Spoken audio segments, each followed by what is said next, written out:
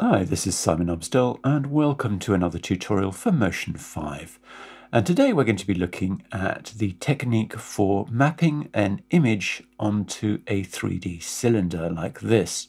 And I'm going to take you through this, explaining the maths of how it all works so you can adapt this to your own dimensions.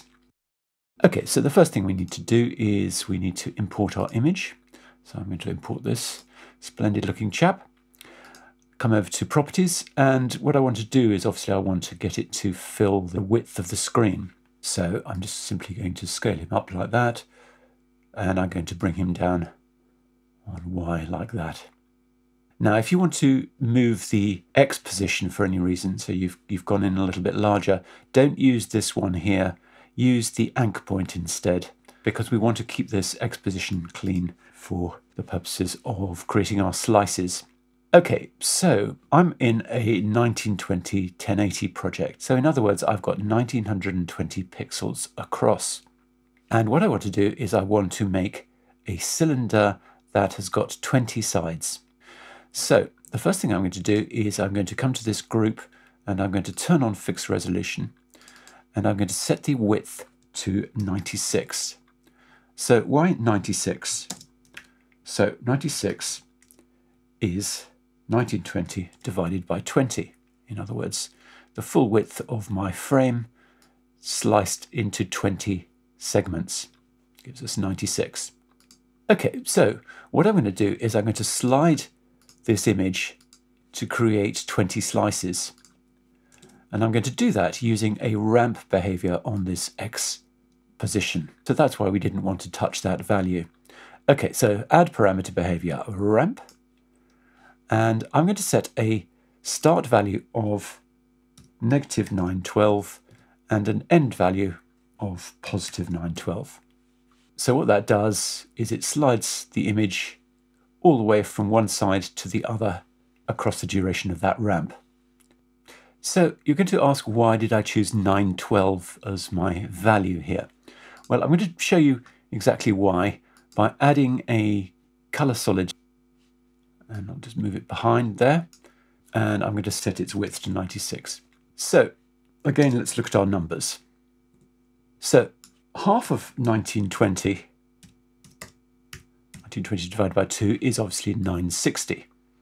So what happens if we enter 960 instead for our value there?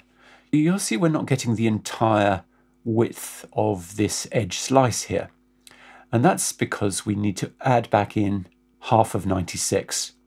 So half of 96 is obviously 48, and 960 minus 48 is 912, and that's where we get our value from.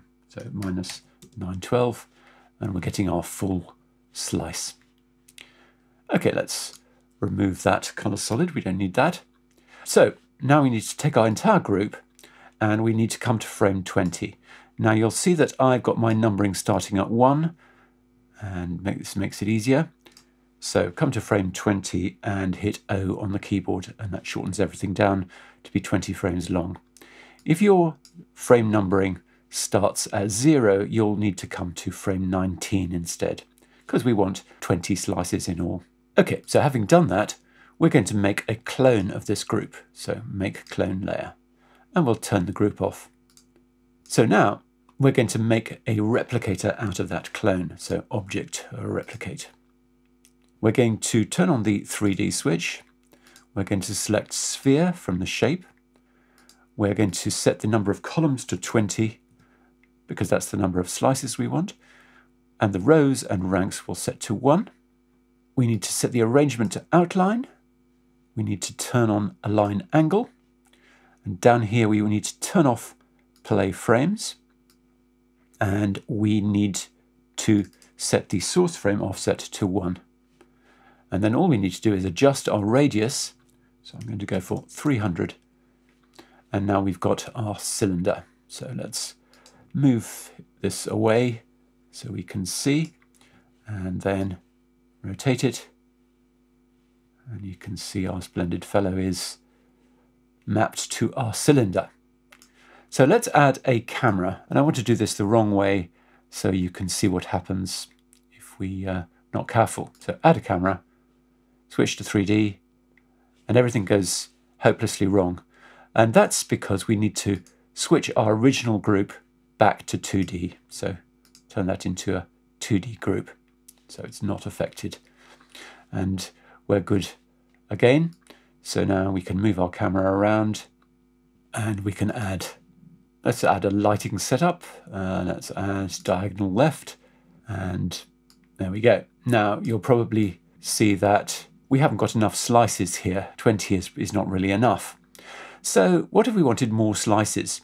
Well, it's actually surprisingly easy to do. Supposing we wanted 40 slices instead.